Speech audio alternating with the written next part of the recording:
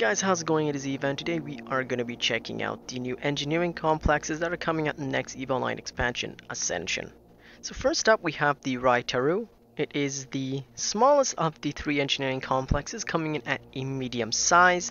It has the capabilities of docking subcapital ships and freighters. So the stats of the Raitaru are basically as follows. It has a combined total of 14,400,000 effective hit points. All resists at 20% for shield armor and hull. Its capacitor capacity of 100,000 gigajoules. Capacitor recharge time of 3,600 seconds or 1 hour.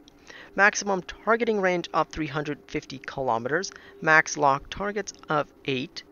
It has 3 service slots, a power grid output of 1.2 million megawatts, 1 low slot, 2 medium slots, and 3 high slots, one of which is dedicated to its solo hardpoint, meaning that this complex is not the best when it comes to defending itself, as it also lacks the ability to launch fighters compared to the other engineering complexes.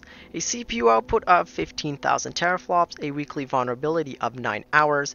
Like stated before, it only has its one launcher hardpoint, maximum tethering range of 10 kilometers, and its rig size being a medium.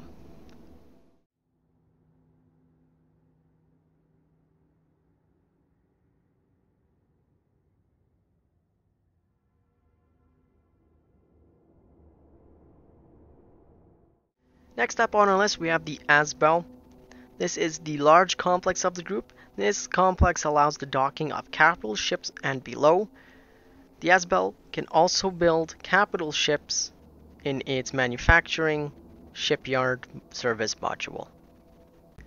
So the stats for the Asbel are as follows. It has a combined total of 43,200,000 effective hit points. All resists at 20% for shield armor and hull. Has a capacitor capacity of 200,000 gigajoules, has a capacitor recharge time of 7,200 seconds or 2 hours. It has a power grid of 2.5 million megawatts, a CPU output of 30,000 teraflops. It has 8 max locked targets and a targeting range of 350 kilometers. It has a fighter hangar capacity of 100,000 meters cubed, fighter launch tubes of 3, light fighter squadron limit of 2, and a support fighter squadron limit of 3. It has 5 service slots, 2 low slots, 3 medium slots, and 4 high slots, 2 of which are dedicated to its launcher hardpoints. It has a weekly vulnerability of 14 hours, a maximum target tethering range of 10 kilometers, and a rig size of large.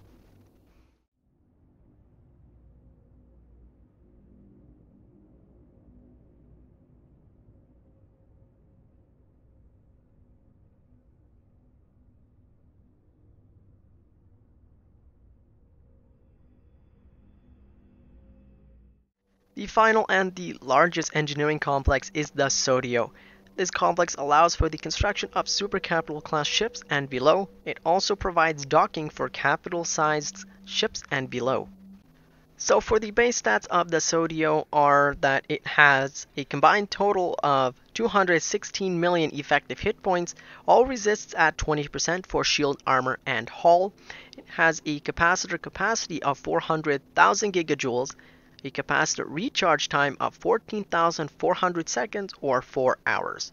It has a power grid of 4 million megawatts, a CPU output of 50,000 teraflops. It has 8 max locked targets and a targeting range of 350 kilometers. It has a fighter hangar capacity of 100,000 meters cubed, fighter squadron launch tubes of 5, light fighter squadron limit of 5, and support squadron limit of 3. It has a total of 6 service slots, 3 low slots, 4 medium slots, and 6 high slots, 3 of which are dedicated for its 3 launcher hardpoints. It has a weekly vulnerability of 1 day and 4 hours. Its maximum tethering range of 10 kilometers and a rig size of extra large.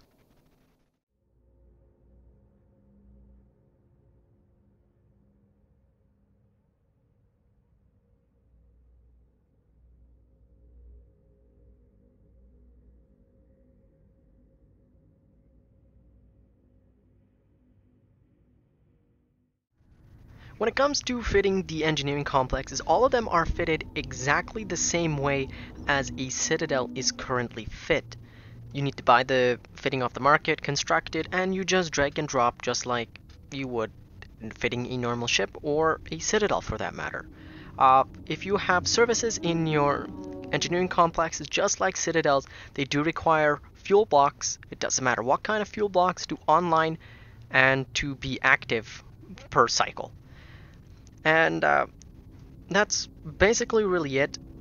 The engineering complexes are anchored also exactly the same way as you anchor a citadel. So I believe I am not going to be making a video on how to fit and anchor a engineering complex. I may do it, but right now I'm not fully sure, as they basically are identical to the citadels.